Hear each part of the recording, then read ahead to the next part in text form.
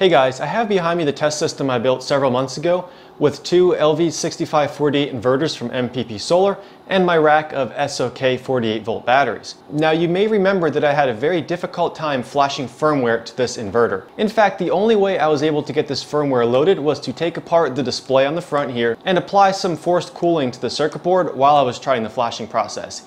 It was a bit ridiculous, but it did work, and it did get my inverter working again after I thought I had completely ruined it.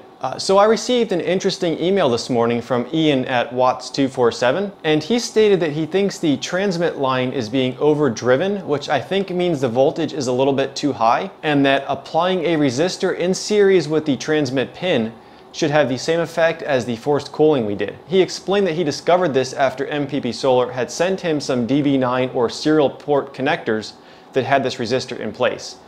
So today we're going to give that a try and see if we can actually get this to flash without the forced cooling, because if we have finally figured this out and if the solution is as simple as applying a resistor, that is a huge win in my opinion. First, I'm going to try flashing this without the resistor just to demonstrate that the problem is still present. And once that fails, then we'll try applying the resistor and reflashing it and seeing if it is successful. I haven't even tried this yet, so filming this will be my first time, so we'll see what happens together. Alright, so you can see I've got the communications cable plugged into the RS-232 port there, which is coming down to a serial to USB adapter and going into the laptop. On the laptop here, you can see we're flashing version 112.19. Got the flashing tool open. I've selected the COM port. There's only one. I'm going to go ahead and click Update MCU. Okay, and you can see here I actually tried twice because the message I got was connect fail, and I was expecting it to actually attempt writing blocks, which it didn't. But you know, this has been running for a couple of hours, so perhaps it's already heated up beyond a temperature that it can work with. Alright, so Ian says the resistor needs to go on the TX pin or the white wire of the connector. And looking at the stock MPP Solar cable that came with the inverter, the white wire is on pin number 2.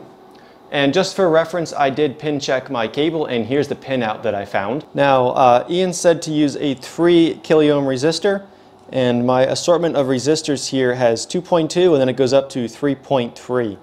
I don't have any that are exactly 3, so I'm going to try the 3.3 and see if that works. Now, I really don't want to cut this cable to apply a resistor.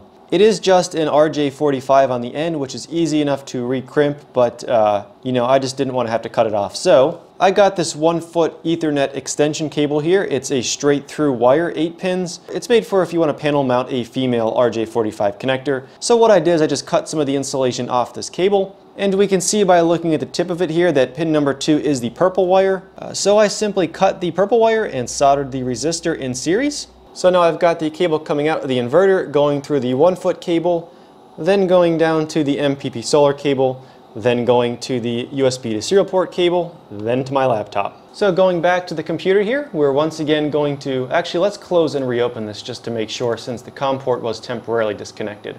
So we're still on COM 3, go ahead and click Update MCU. Look at that, it started writing blocks already, and it's actually working. So we've got 114 writed blocks. That's what it says here, writed blocks. So we'll come back in approximately 11 minutes and 30 seconds and make sure this finishes. Alright, so the flash has completed on just the first try. It took about 12 minutes to complete. You can see the inverter behind me has started back up and resumed normal operation.